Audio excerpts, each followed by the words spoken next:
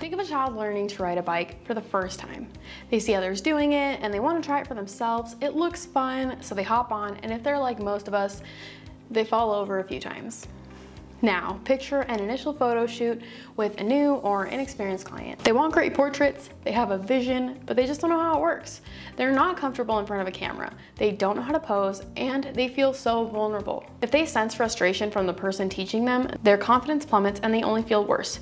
This is where you come in and make a choice. Are you gonna get frustrated, or are you gonna practice the patience that you would want in learning something new? As a professional photographer, you need to be ready to ease the concerns of your customers, even when it's hard. The best way to go about this is to work on building the relationship from the first point of contact. This gives you the opportunity to build them up and set expectations with them from the start. It can be helpful to just schedule an initial meeting over coffee or a quick chat to get to know each other, get comfortable, and most importantly, give your client a chance to explain their vision to you. Doing this initially can take some time and effort, but it can make all the difference. When you meet your client again at the time of the shoot, it's likely they'll still have some anxious feelings, but don't worry. Most of the time, all it takes is some direction on your part to help them feel confident. Let's dive into some of the easiest ways that you can take control of your sessions to help your clients look their absolute best.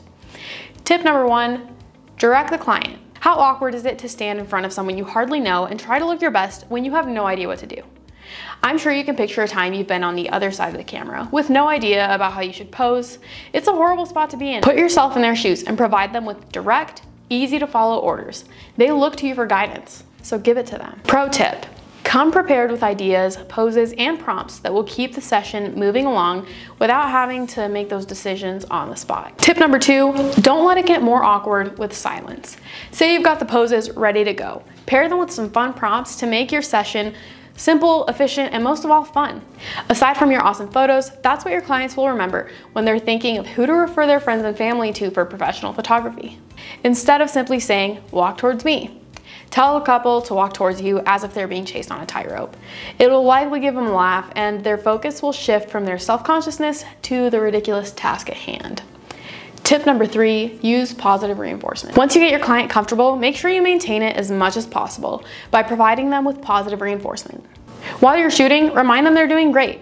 When they do something you like, tell them. It can be helpful to just keep talking while you snap your pictures so they don't get the chance to stress over the silence. Tip number 4, learn about the compliment sandwich. Now that you've got your client feeling good, what happens when you need them to adjust? This is where you need to be careful to not undo all of the work that you just did to build up that comfort.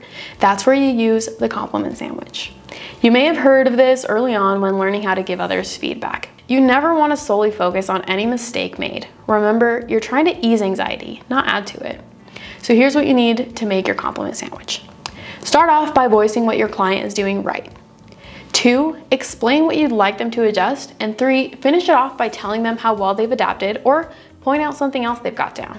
Now that you've learned a few tips to ease the anxiety of your clients during photo shoots, you can take them and combine them with our other resources for fun and successful portrait sessions.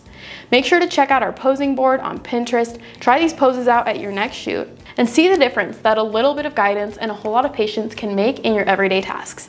If you have any questions, feel free to reach out to us, but until then, thanks so much for watching.